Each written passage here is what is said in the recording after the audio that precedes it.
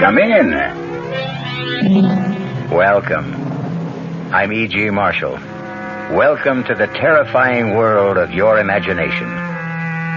Vampire. Perhaps in the safety of your home, the word means little to you.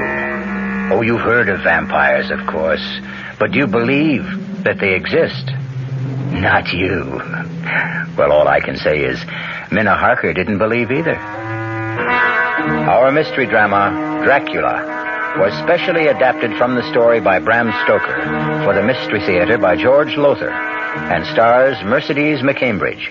It is sponsored in part by new sugar-free Diet 7-Up and by the Kellogg Company, makers of Kellogg's Special K cereal. I'll be back shortly with Act 1.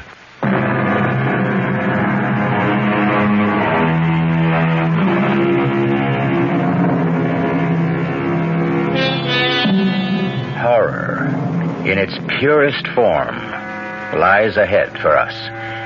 I would be remiss if I didn't warn you that if your nerves are not strong, it might be better for you not to listen. No, really now. Be warned. Because as Minna Harker tells us in the diary she kept, there awaits you an experience so loathsome, so horrifying, that I can hardly bring myself to write of it. If I'd known what lay ahead for me when I went to visit my dearest and closest friend, Lucy Westenra, at Hillingham, I could not have brought myself to go, much as I loved her. Looking back now, I realize I had plenty of warning, but I paid no attention.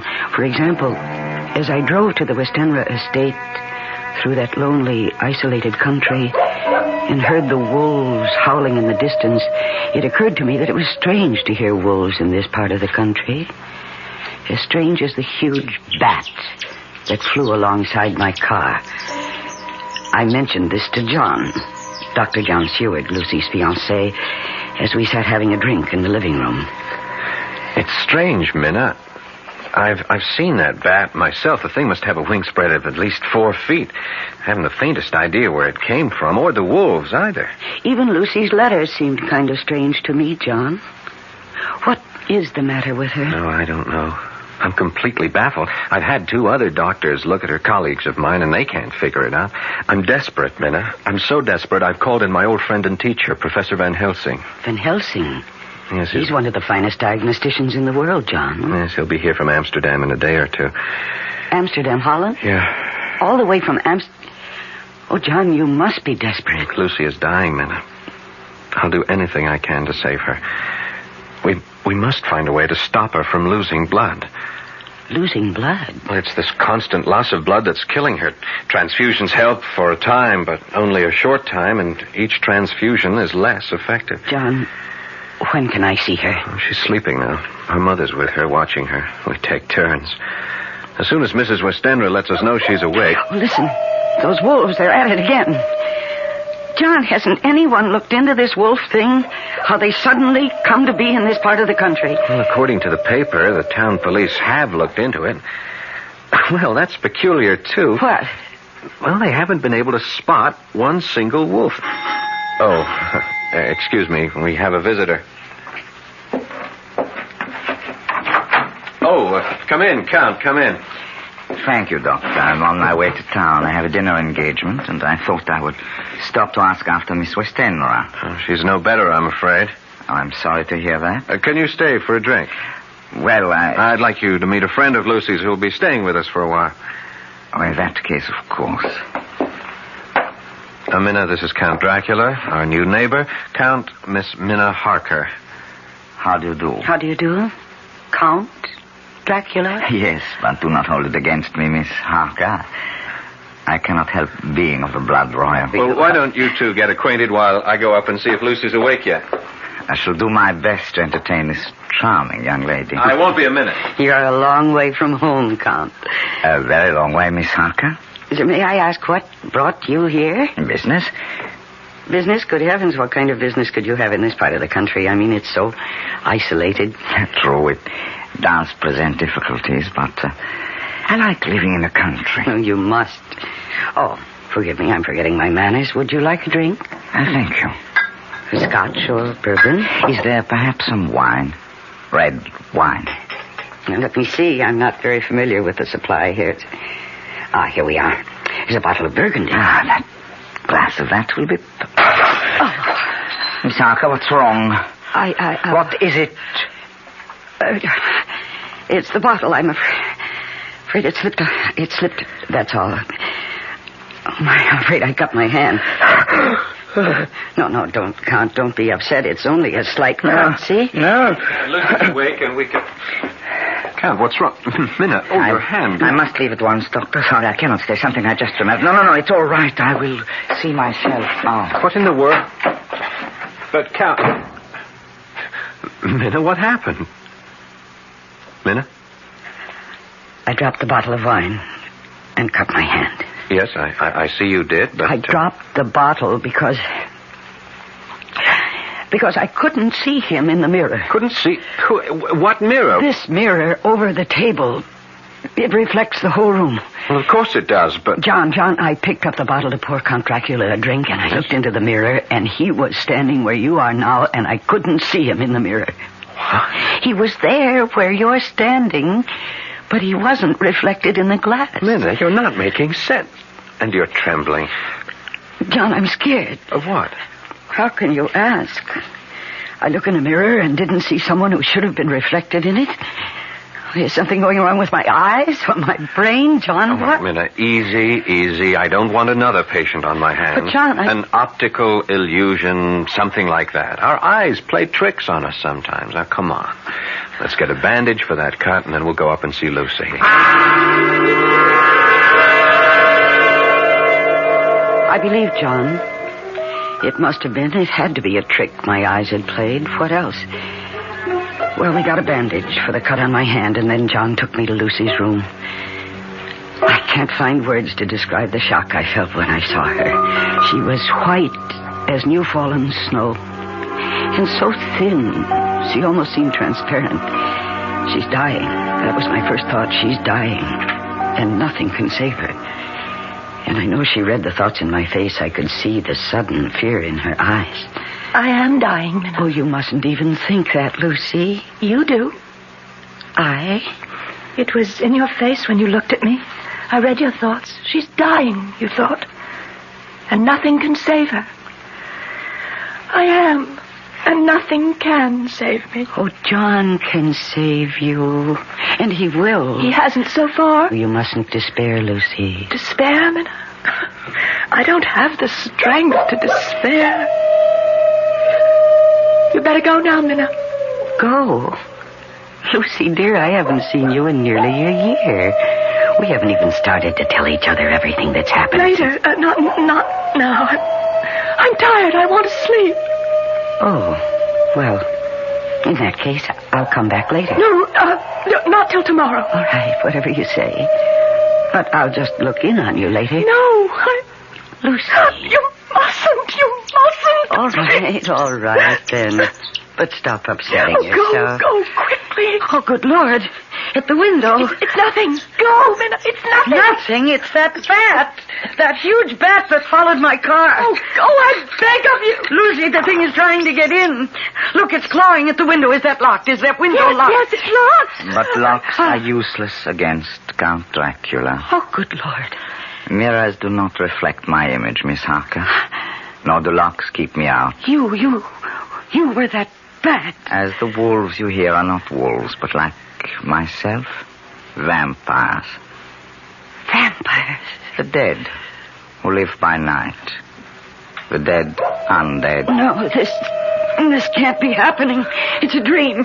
It's a nightmare. That's what it will seem like when you wake up. Huh? Yes, you're going to sleep now. And yet not sleep. You will remember all you've seen here, but when you waken, it will seem like a dream. A dream you'll tell no one, not even Professor Van Helsing. Because you will not want to look foolish. You'll be ashamed to tell it for fear he will think you're a silly young woman. Enough. Sleep. Did I sleep? Did I dream? No. My sleep was a hypnotic trance into which he had placed me. And what I dreamed was reality. There in the moonlight that streamed through the window, I saw Dracula raise his arms and call. Lucy. Lucy, my dearest love, come to me. Come, my darling. I can't. Too weak, my lover. I'm too weak. Then I shall come to you. Embrace you. Kiss you.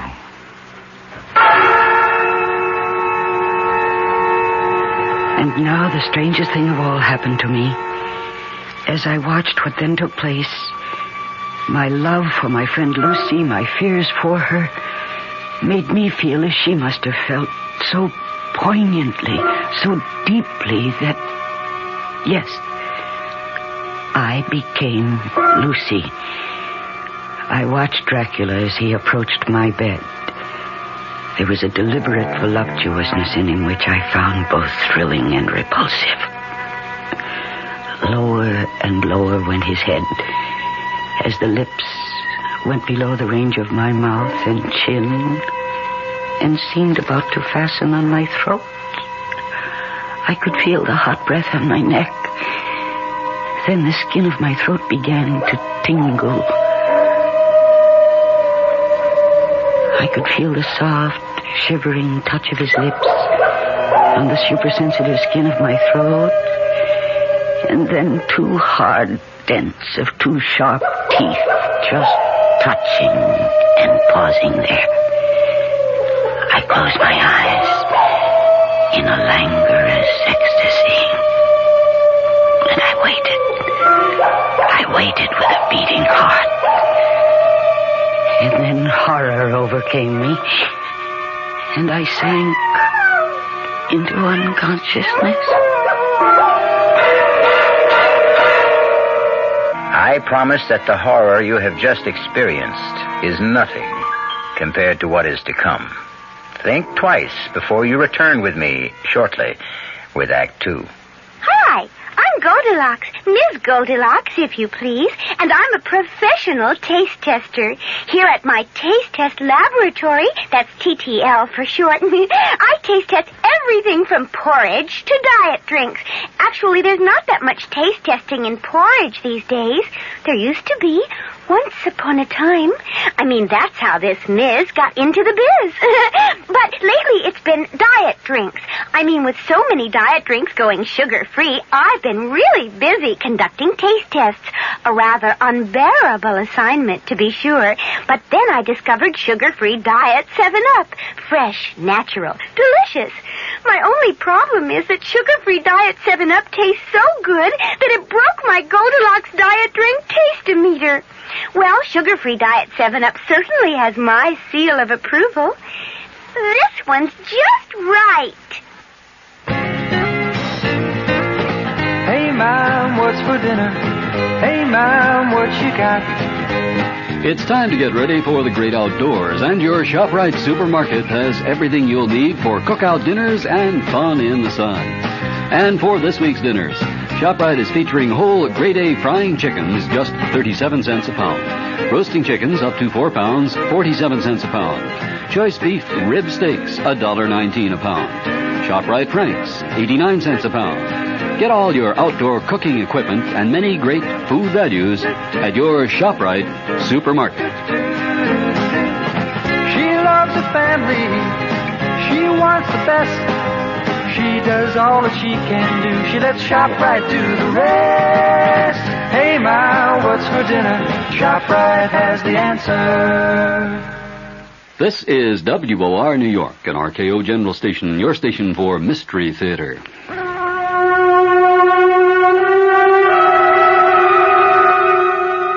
I thought it must have been a dream, a nightmare, for nothing so vile and revolting could be real.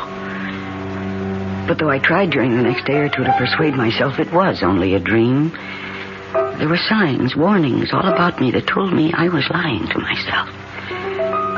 There was the nightly howling of the wolves, the screeching of that huge bat around the house, and yes, the scarf that Lucy kept wrapped round her throat.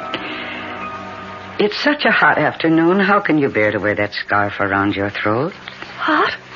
I feel cold. But, Lucy, you're perspiring. Your forehead is damp. All I want to do is sleep. I'm so tired. I'm so deathly tired. I'll leave you for a while, then. I'll look in on you later to make sure you're all right. Oh. Sleep well. Minna? Yes, dear? If I'm asleep when you come back, promise me you won't remove this scarf from around my throat. Very well. You won't even touch it. Promise? I promise.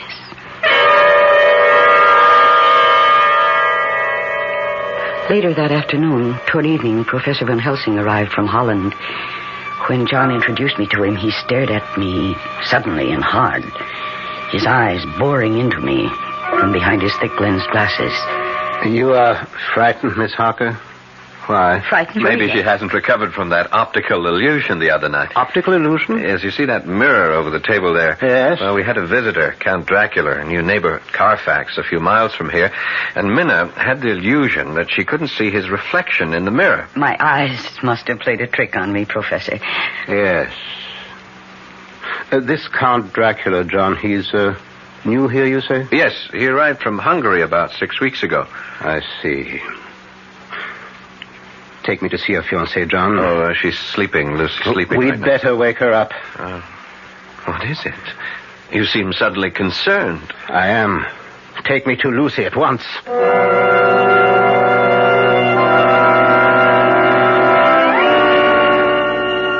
Wake her, John. All right. Gently. Very gently. Lucy? Lucy, dear. Come on, wake up. Here. Let me. Pulse weak, very weak. Eyes. Oh, she's not asleep. She's in a coma.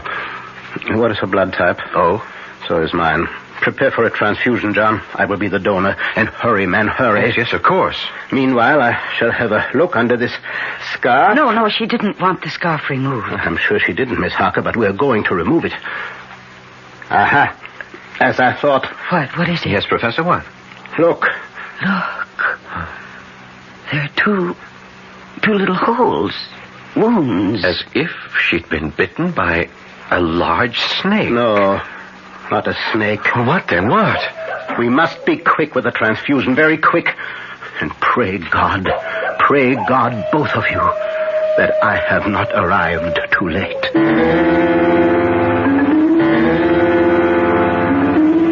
But he was too late.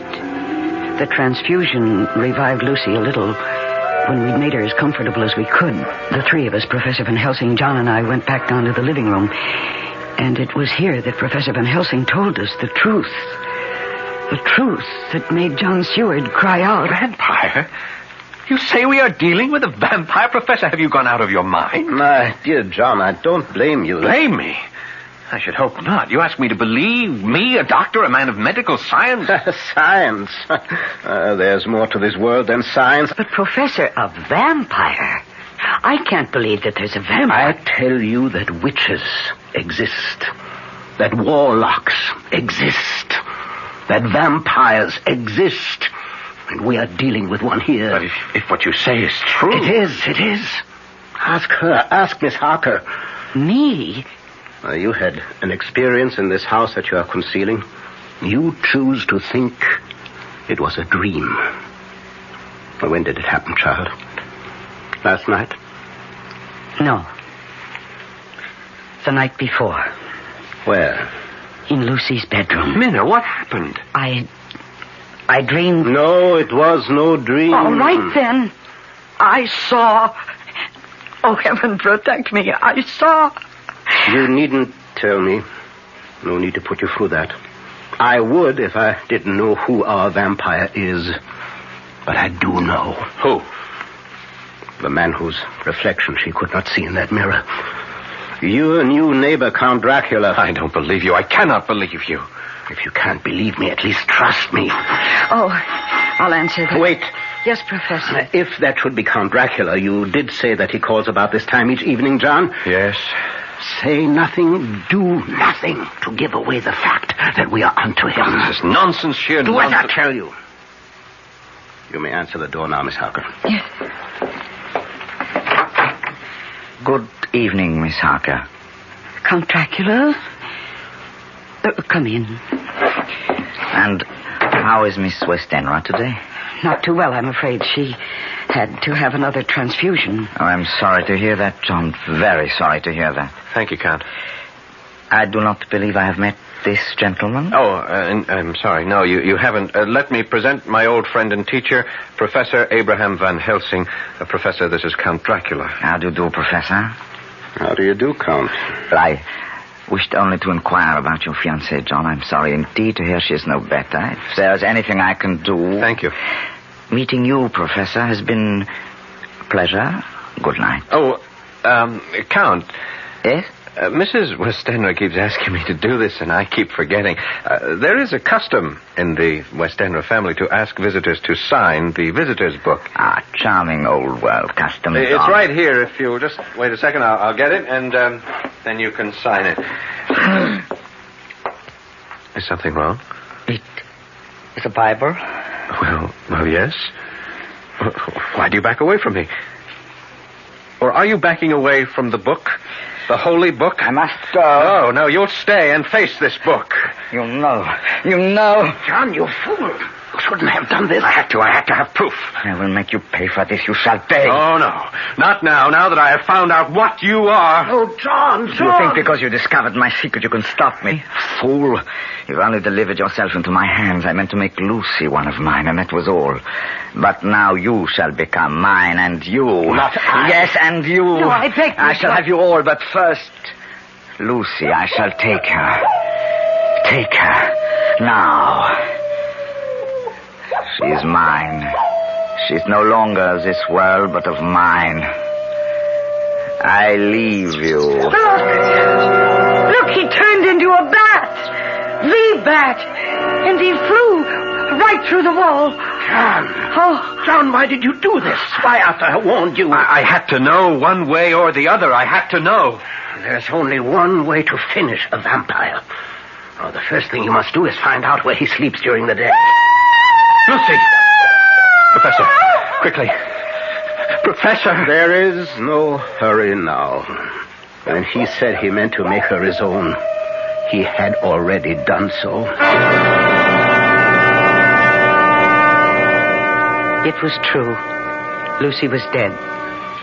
We went to her bedroom and found her. Dead. I felt as if I'd been stabbed to the heart. We buried her, my dearest friend, in the Westenra vault at Hillingham Cemetery, not far from town. Lucy is gone. Dead? No, not dead. Not dead, Professor. She has become the undead. She has become a vampire. Oh, what are you saying? John, listen to me. Believe in me. You didn't believe before. Believe now. Yes. I believe you. Go on. John, you feel you've been through hell. I must tell you that you have been through only the anteroom to hell. What do you mean? Now listen to me. Listen carefully. There is only one way in which a vampire can find peace, can be changed from the undead to the dead. What you must do, terrible as it will be, will release her soul from the horrifying bondage in which it finds itself. Her soul and Dracula's. Dracula's? Do you think a vampire wants to be a vampire? Oh, no. A vampire's soul is chained, pinioned, held mercilessly to this earth by Satan himself. And we who believe in God are the only ones who can free them. It is our duty to destroy them. Well, then let's destroy them. We shall, if you have the nerve to do what must be done. I have the nerve. Professor, you frighten me. I mean to, in order to prepare you. But no matter how well I prepare you, when it comes to doing what must be done, your sanity could snap like that. So first I will ask you both to take as much time as you need to think, to ask yourselves, how much did you Do you really love Lucy Westenra? And be sure, be positive beyond all doubt that your love for her is greater than the hell that lies ahead. Lies ahead for you and you this very night.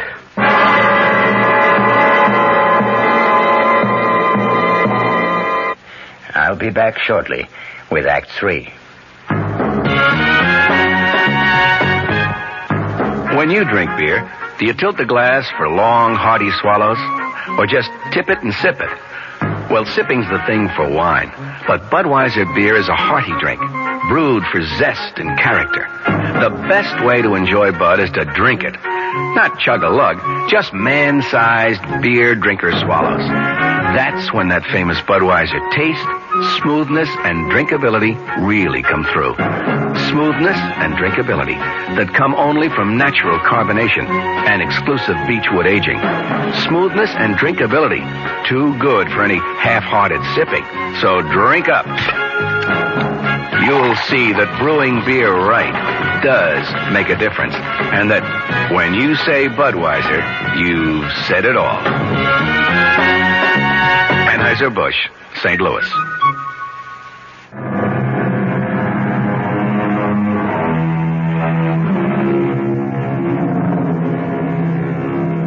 I thought I knew what horror was until I read it. I changed my mind. You will, too. I'm ready, Professor. I knew you would be, John. We'll wait now for Miss Harker. No, there's no need to wait. I love Lucy enough. More than enough. She was my dearest friend. Is your dearest friend. For she is not yet dead. She is as yet the dead undead. It's nearly sundown. Let us go to the cemetery at once. The cemetery? It will be dark by the time we get there. She will have left her coffin. Left it? Like Count Dracula, she cannot go on living, or let me say, being the undead without drinking human blood. To find it, she must, of course, leave her coffin. The instant the sun goes down tonight, she will be on the prowl for little children. Children? Yes, children are innocent, gullible, naive, make easier victims. And the inexperienced vampire must practice. Yes, she will be seeking children. Oh, it's revolting. Revolting? Well, that is only a word to you at the moment. In a short time, it will be reality. Do you really think you can bear what is to come? I can. I must. Good. I have preparations to make. So do you, the two of you. Dress warmly. Warmly? But it's hot out. Child, there is no chill like a graveyard chill.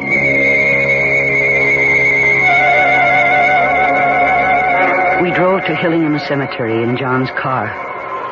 I'd never been in a cemetery at night. How many people have? I found it a very unsettling experience, to say the least.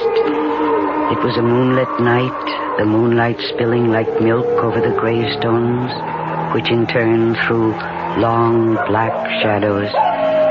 An owl hooted, and dogs barked. Or I couldn't help thinking, were they wolves? And then we reached the Westenra vault, the vault where we'd put Lucy's coffin that afternoon. Now what do we do, Professor? We go into the vault. Why? And how? I have the key to the vault. How did you get it? I asked the undertaker for it, or rather told him to give it to me. He assumed I was a member of the family. Well, you need not come with me. Not now. But why shouldn't we come? I wish to save you as much shock as I can. She will not be there in the coffin. It will be a shock for you to find it empty. Now, on the other hand, it will be less a shock than what is to follow. Yes, it will prepare you. Come, then. Now, I shall open the coffin now. If she isn't in it, how could she have got out? I could tell you, but it is better that you see for yourself later. Now, this won't take long. I need only unscrew the top part. There. Well, now to lift off the top of the lid. Yes. Empty. She's gone. Where? Gone where? In God's name, where? In search of the life-giving blood, John. In search of a small child. Oh, it's horrible. It's horrible. John? Yes? Come. We go outside the vault. Now to lock the door. That's most important. And now, what I must do will take a little time. Yes, make yourselves as comfortable as you can. Make ourselves comfortable. Professor, what must you do? Well, I have here a paste made of garlic, flour, and water. I must seal off every crevice with it. Seal all around the door so Lucy cannot get back into the vault, into her coffin. She could? Through the crevices, yes. How do you think she got out of the coffin? I can't believe... Yes. It is unbelievable. But it is so. Now, forgive me. I must get to work.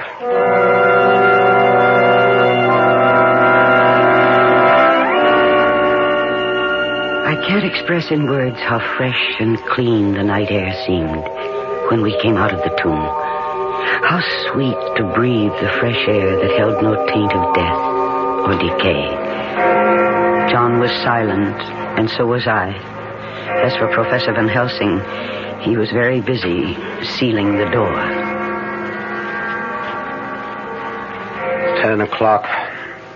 I hope both of you took my advice, dressed warmly. We have a long wait ahead of us.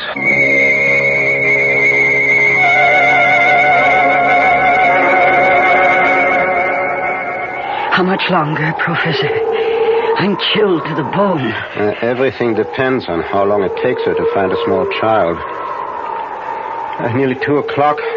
Has been gone several hours. Soon now, I think... Shh. What? She comes. Where? See there? Amidst the headstones? Yes, a woman. Dressed in white. Lucy. Shh. Make no move, no noise. See, she is carrying something in her arms. A child. I feel sick. Control yourself. There. Yes, she's coming toward the vault. See, she draws back. The mixture I used repels her. Why are we doing this? Why are you keeping her out of the vault, her coffin? Because I hope... Yes, she is leaving, hurrying away from among the headstones. Come, we must follow. Follow where? To Dracula, I hope. Unless I'm mistaken, she's going to him for help. Hurry. We must keep her in sight. No, wait. What is it? She is heading for that tomb. Dracula must be there. Good. Now watch. See, now she's putting the child down on the ground. And now... Where is she? Where's she? She's vanished. She simply slipped into the tomb through the crevice around the door. Oh, wait here. Yes. What's he doing? He's picking up the child, I think. Yes. See, he's coming back now. Here, Miss Harker. You take the child. Keep it warm. Oh, this poor thing. Poor little thing. Look, it doesn't move. It doesn't make a sound. It's lifeless. No, only in a trance. It will recover. But remember, when I ask you to do what must be done, remember that we have saved not only this child, but God knows how many others. I'll remember. Good. And now we will return to her tomb and wait till dawn. Till dawn? She will return to the tomb then. She has no choice. Dracula cannot help her. She must sleep in her own coffin before daybreak.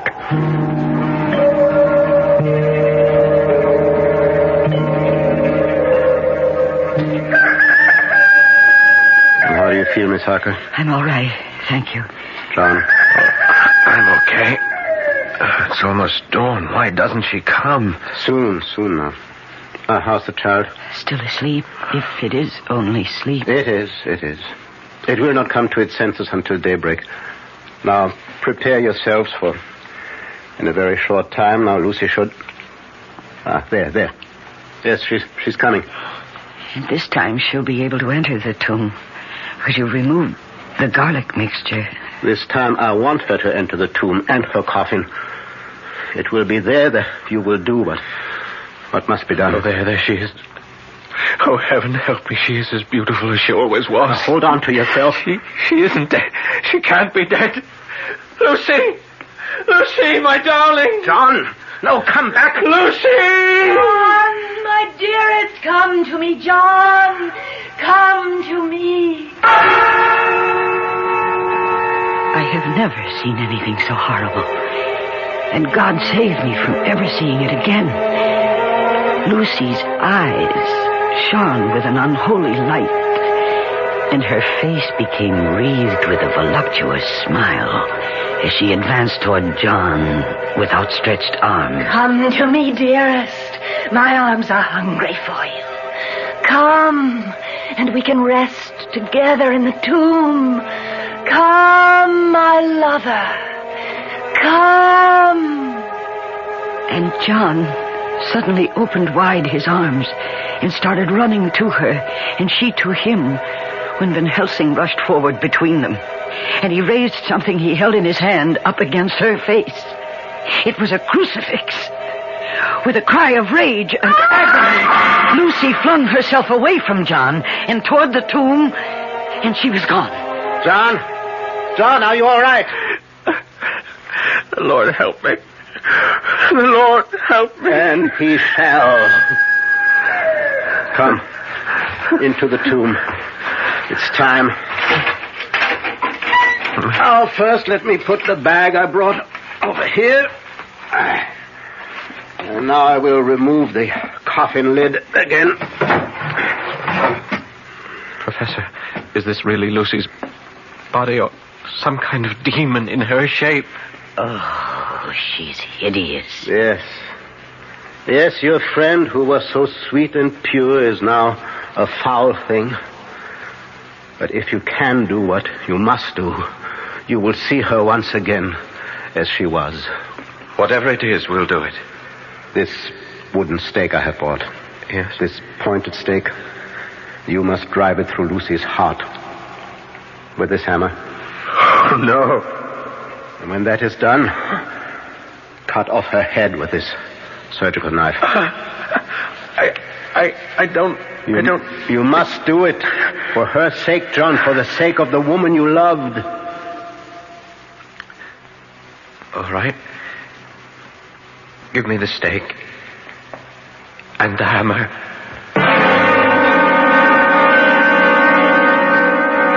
John took the stake in his left hand, the hammer in his right. I saw him tremble as he placed the point of the stake over Lucy's heart, saw the point dig into her white flesh, and then I could see him gather all his strength, all his self-control. He raised the hammer high above his head and looked at Van Helsing. Yes. Ow! John struck with all his might. The thing in the coffin writhed, and a hideous blood-curdling screech came from the opened lips. The body shook and twisted in wild contortions. John never faltered. He struck, and he struck again, driving the stake deeper, deeper, as blood from the pierced heart welled and spurted up around it. And then the writhing and quivering of the body became less. The teeth stopped champing, and the thing lay still. It was over. Is that enough, Professor? Enough. I think I'm going to... I've got you. There. Now go outside, get some air. No. Both of you go. You look faint too, Miss Parker. I must still her head. No. I have... You have done all that can be asked of you. No more. I will sever the head. Now go now, but before you do, look at your beloved Lucy for the last time.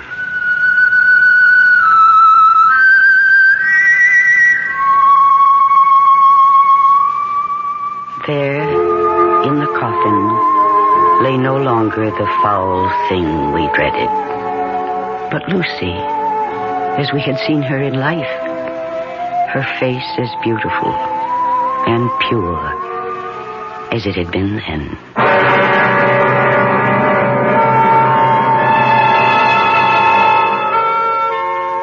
You will want to know that later on, Professor Van Helsing freed Count Dracula from his earthly bondage, and in so doing, brought his bloody career to an end. Unhappily, I must add that Count Dracula was only one vampire among, how many? I don't know. Hope I never find out. Hope you don't either. I'll be back shortly. Our cast included Mercedes McCambridge, Paul Hecht, Stephen Schnabel, Michael Wager, and Marion Seldes.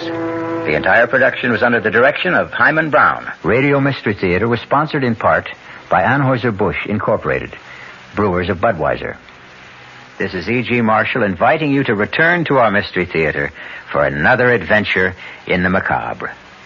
Until next time, pleasant dreams.